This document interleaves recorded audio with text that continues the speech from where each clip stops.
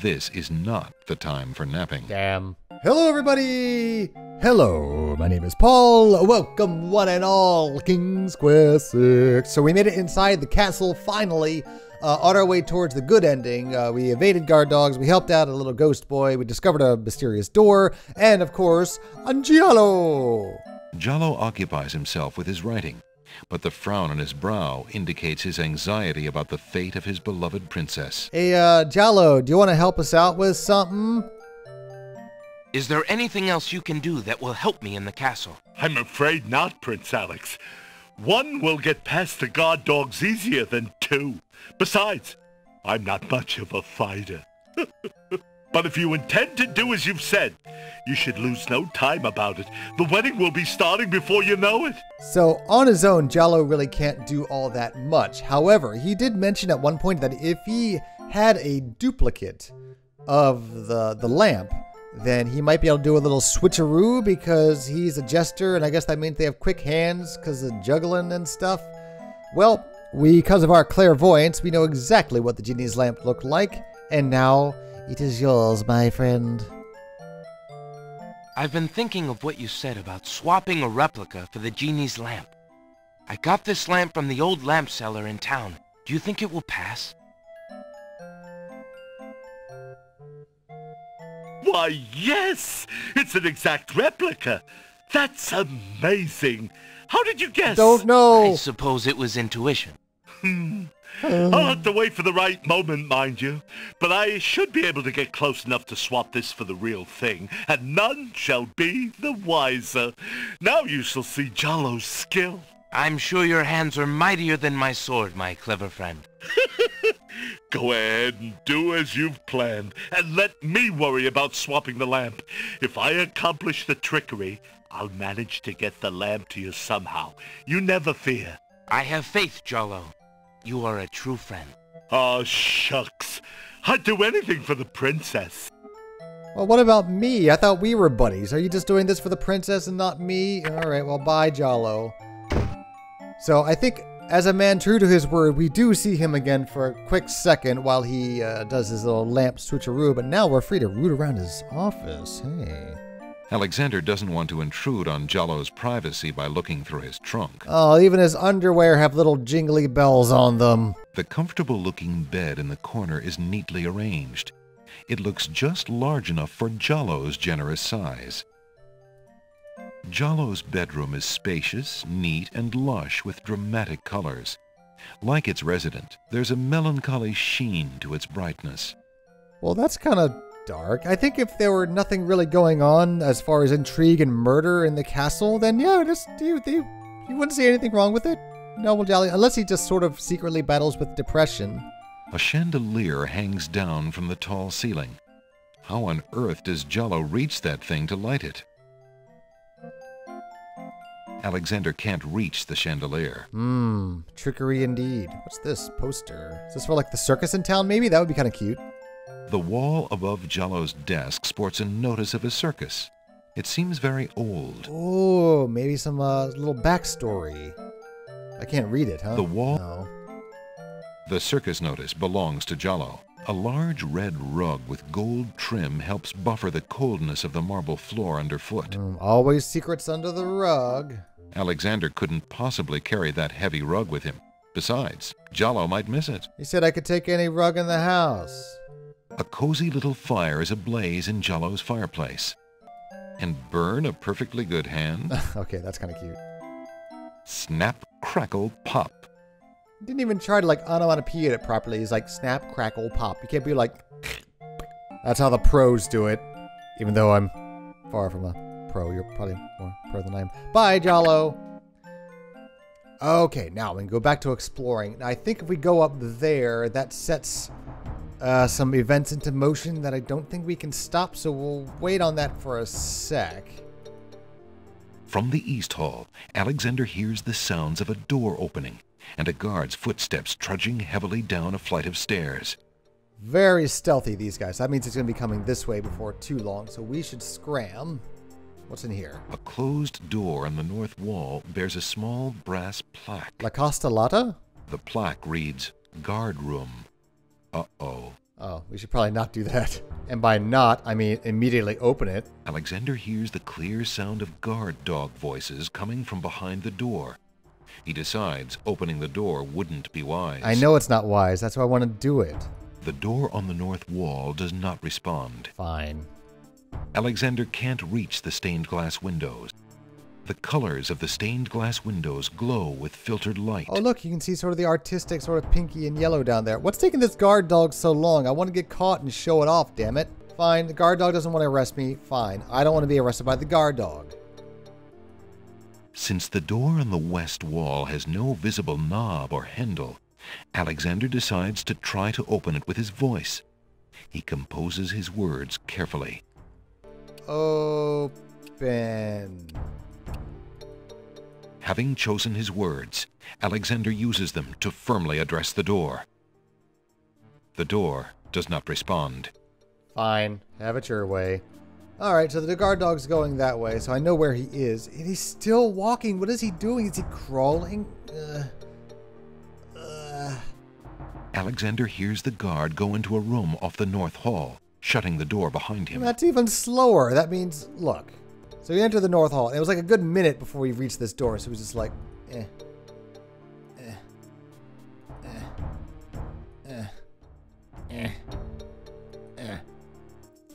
Yeah, see, that took like 3 minutes. All right, so before we go look at the Man of Steel, let me test this theory that looking up here sets things into motion. I might be wrong, but I think we peer through the keyhole here or listen to the door. There's a door at the top of the stairs that must lead to an upper floor. Well, the door has a doorknob and a keyhole. Wow, this door that's up the stairs must lead to an upstairs area. Yeah, brilliant, jerk.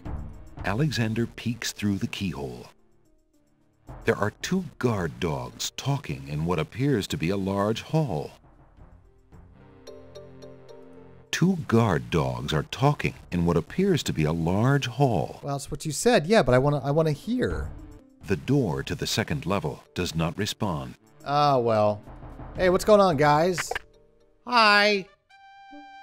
Uh-oh, guard dogs.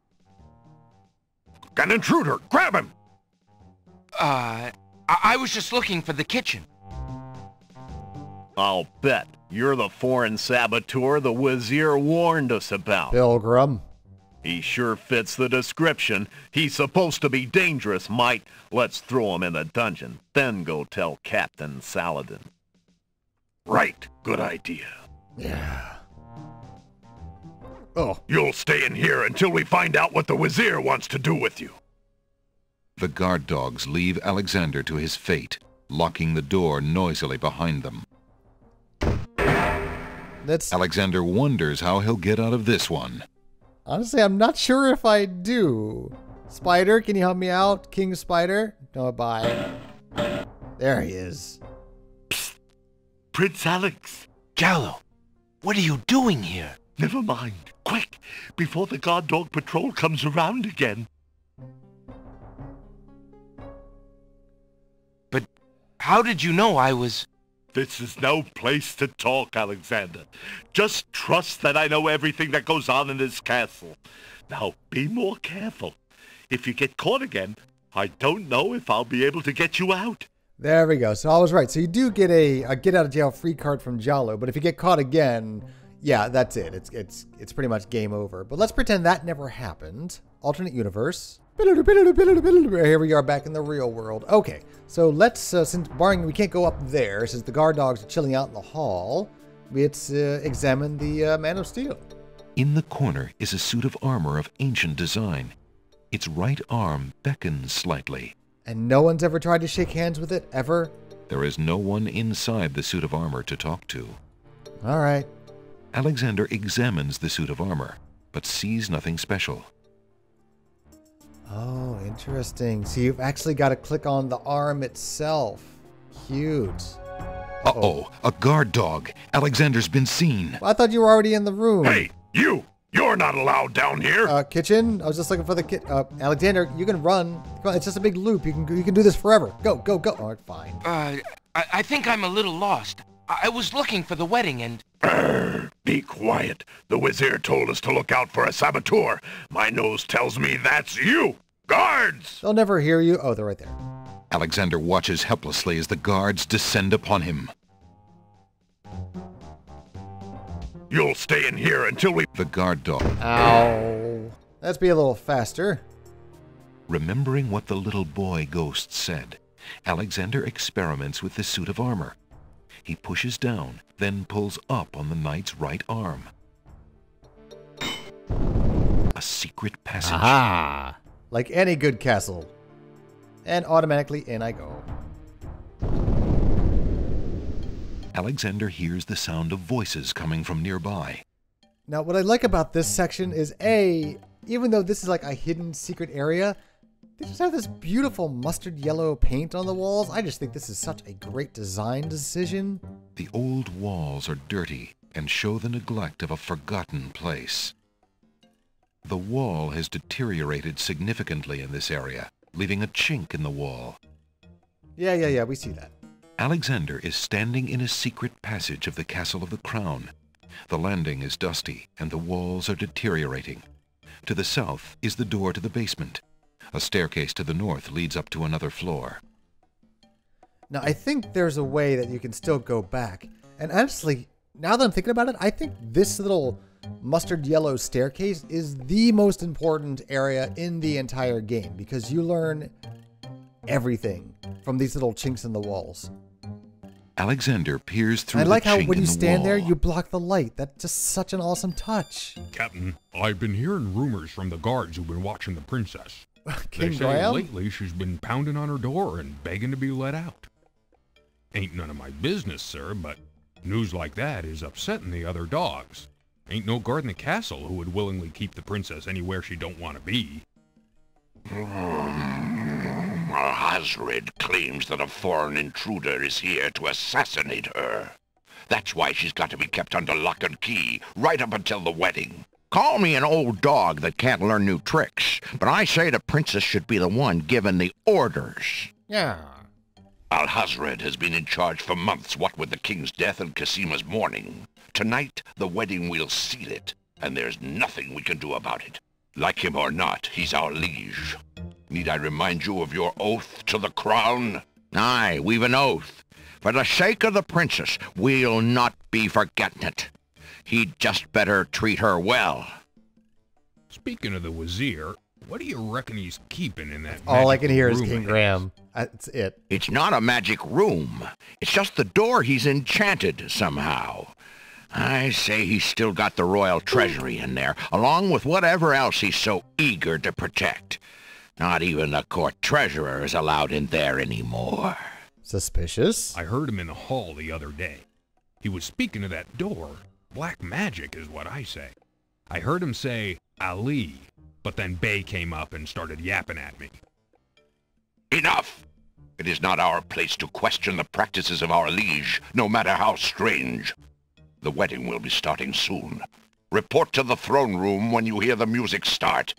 Oh, interesting. So they actually kind of put it back there on the screen so you know.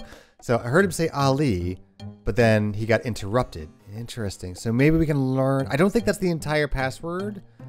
There's something else in the second part of it, so we have to learn that so we can get in there. Because that's also, I think, very important to the best ending of the game. There's a lot of variations of it, depending on what you do and do not discover. But let's keep looking around. Up we go. And wouldn't you know it, That was a climb. another chink Alexander in the wall. hears the faint sound of a woman crying nearby. Oh, could it be? Alexander peers through the chinks in the wall, trying to locate the source of the crying sounds. Alexander's palms begin to sweat and his heart to race. It's Casima. He's found her. Finally. Nice room. Princess Casima, What? Who's You there? look just like your it is mother. I, Alexander. I'm here behind this wall. My, how suave that sounds. Yeah, you planned that out well. Alexander? This looks like a little happy face. It really is you. Oh, I knew you were close by, but how did you get inside the castle walls? Can you not scream? It's a long story and not important now. You did get my ring. Aw. Oh, yes. It has brought me such comfort, Alexander. That to know you were sounds close by and had not forgotten. really sarcastic. Oh, it's But brought you me should see such you. comfort, You're Alexander. only endangering yourself. I don't care about the danger. I would brave anything to learn. What is it? I was gonna say. Hazred, do you want to wed him, Cosima? Oh, please believe me when I say that I never agreed to marry that man. Even when my father trusted Abdul absolutely. I never liked him. But with mother and father gone, I'm afraid there's no stopping him. If you do not wish to marry him, Cosima, you shall not. I promise you. Only come with me now, and we shall escape. How? I cannot fit through this wall. Besides, do you think I could leave my kingdom, my people, in Abdul's hands? But Abdul would tear the castle apart if I were to disappear from my room. You shall have to do what you can to delay his plans from your end. I can't just leave you here. Alexander, do not despair for me. I have been safe in this room for nearly 6 months now. Abdul can be in no hurry, whatever he plans. After all, I'm to be his bride, am I not? I have been planning too, you see. I believe I can escape. If I can only get a chance to lay my hands on a weapon, there might be an opportunity in the hustle of the wedding. But I... Shh, just a moment more, then you must go. Let us not waste time with words. Please, let me just look at you, dear Alexander. Oh yeah, out of the friend zone at last. Now what's kind of cool about this little scene is that you only see it once, so if there's like anything to do or look at or see, you've only got one small window of opportunity. Because it's a window, you see. Alexander looks with longing at the fair Cosima.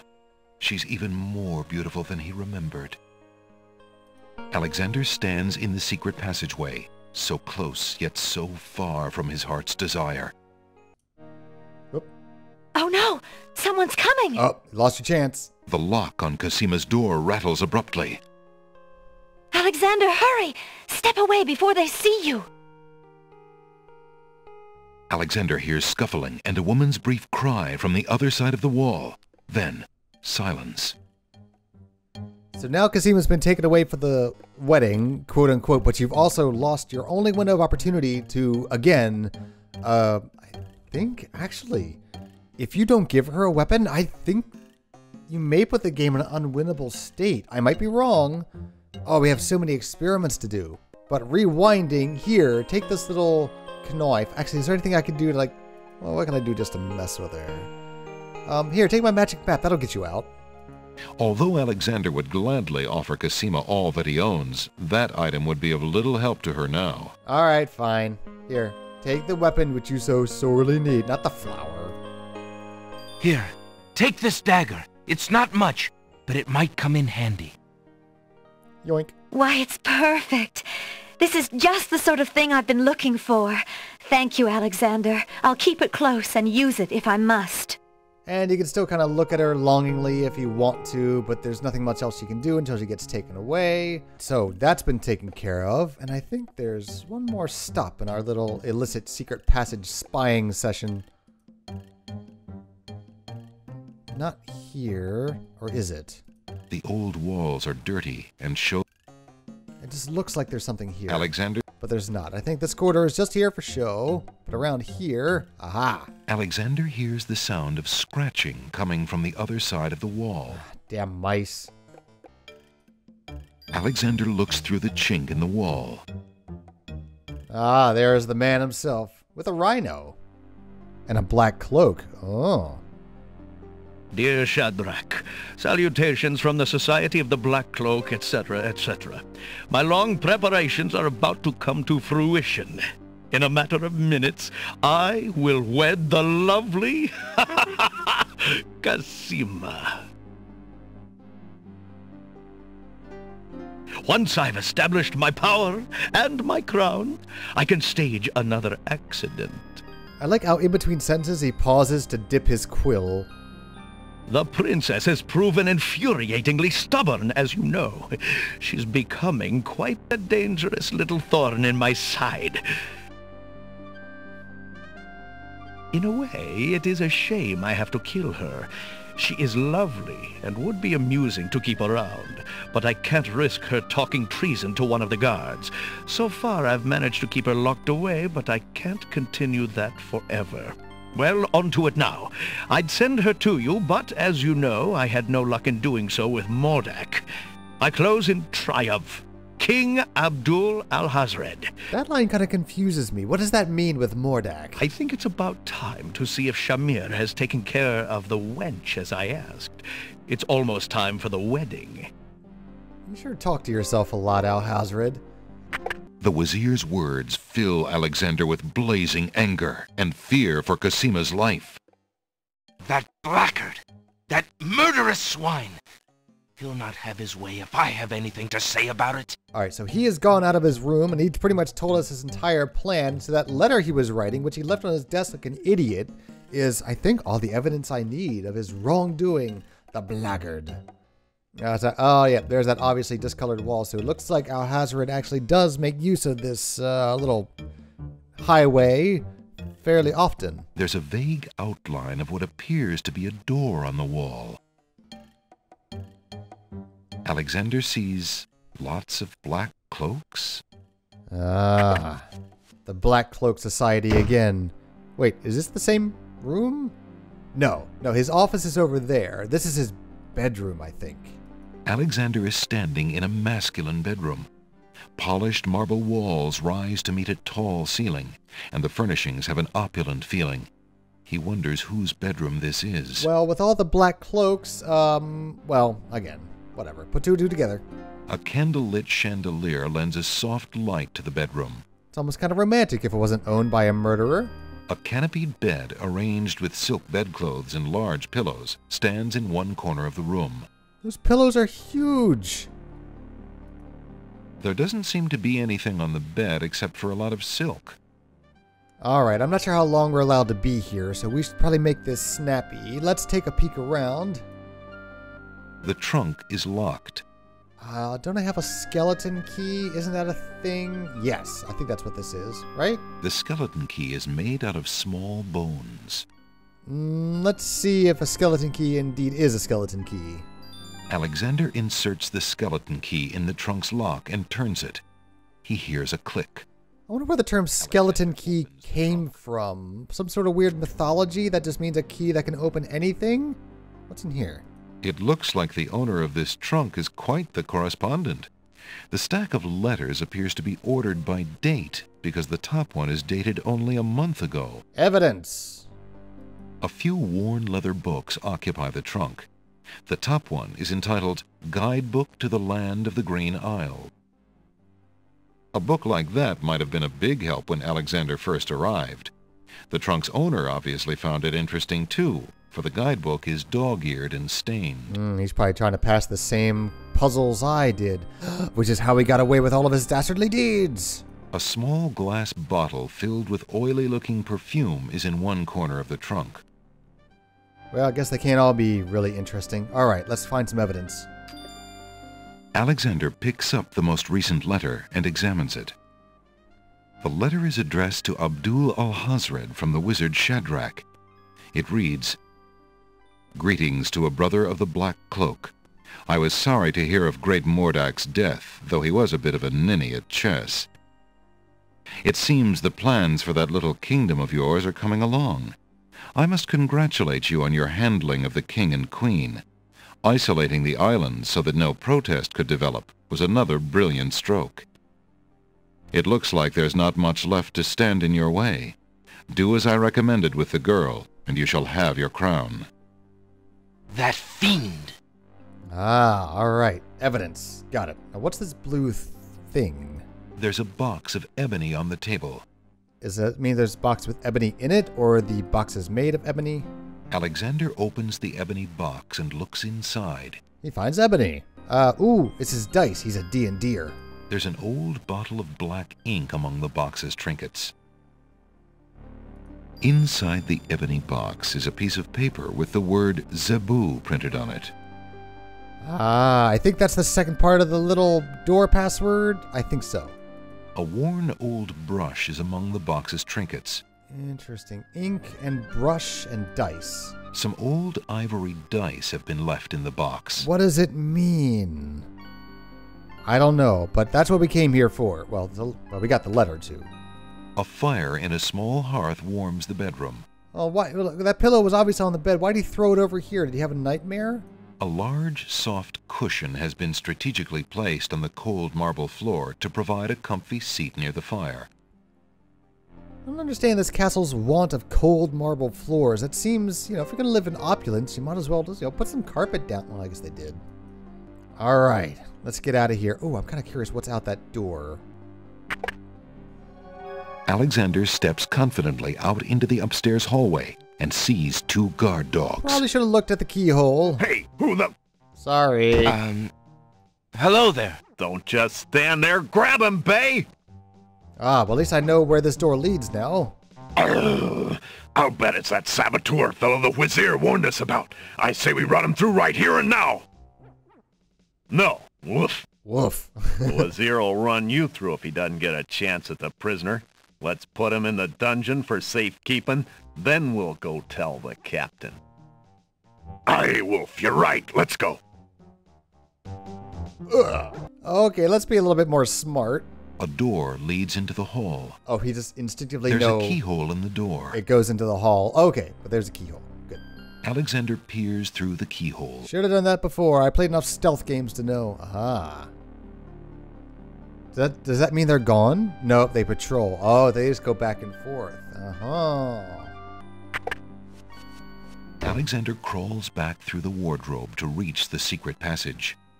Now let's go check out that door. That always seemed kind of risky to me because you can't look out and see if there's a guard in that hallway before you just sort of like pop out of the wall. Alright, door.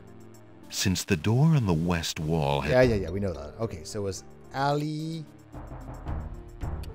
Zebu. How come this door is not QWERTY? Listen, door. I would have you open. Ali Zebu.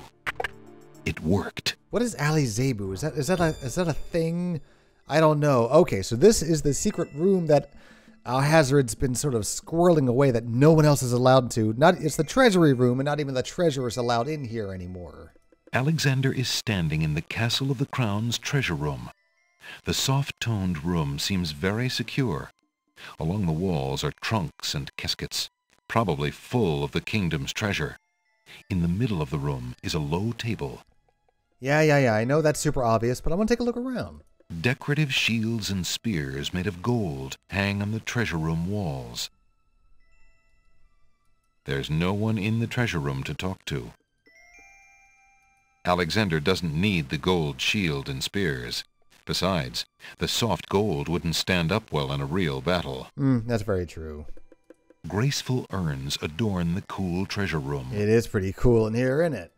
Ooh, a horn. A gracefully curled trumpet hangs on the wall. Oh, you know you need that. That's too... Alas, the trumpet won't bring these walls tumbling down, and thus is of little use to Alexander. Why can't this castle be Jericho? Alexander has no wish to steal from the treasury of the land of the Green Isles.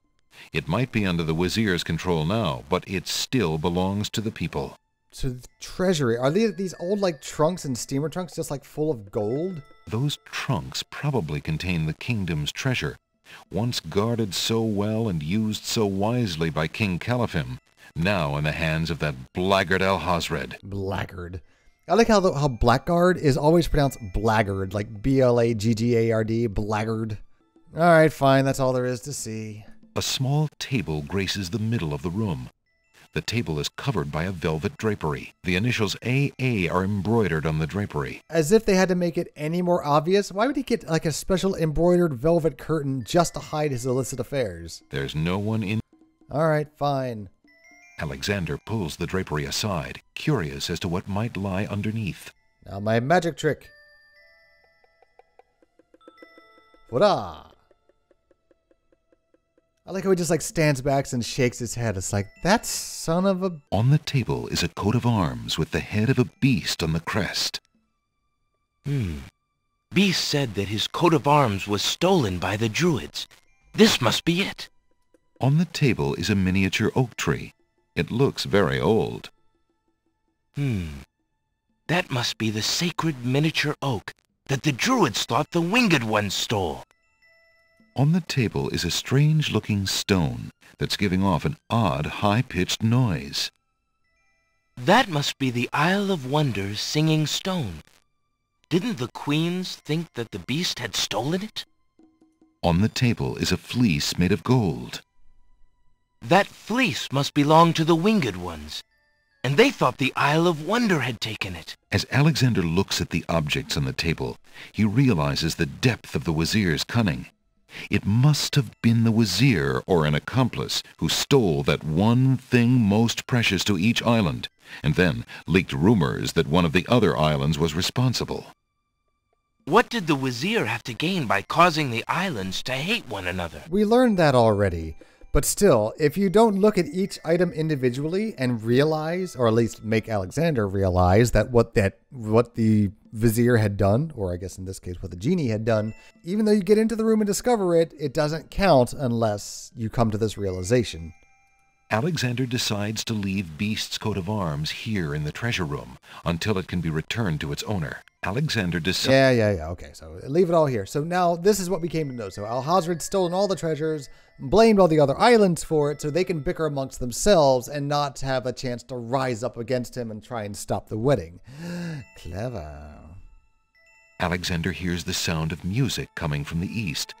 It sounds somewhat classical, but... oh no, it's wedding music. Oh no. Alexander hears a door off the north hall open. Then, the sound of guard dog footsteps. The footsteps are headed this way. Yep, they said once the music starts, all guard dogs be present, so we better amscray. Alexander hears the sound of a guard's footsteps coming from the north. Wait, there are more footsteps approaching from the west. Now what? Up we go. I'm cornered. Get up there. There's a door at the top of the door. What's going on through the keyhole now? Alexander peeks. There is no one on the other side of the door. Ah, perfect. Okay. Yeah, that's our chance. In we go. We got to stop this wedding now. Alexander looks cautiously around the grand hall, but there are no guard dogs to be seen. Excellent. The wedding music is coming from behind those two large doors.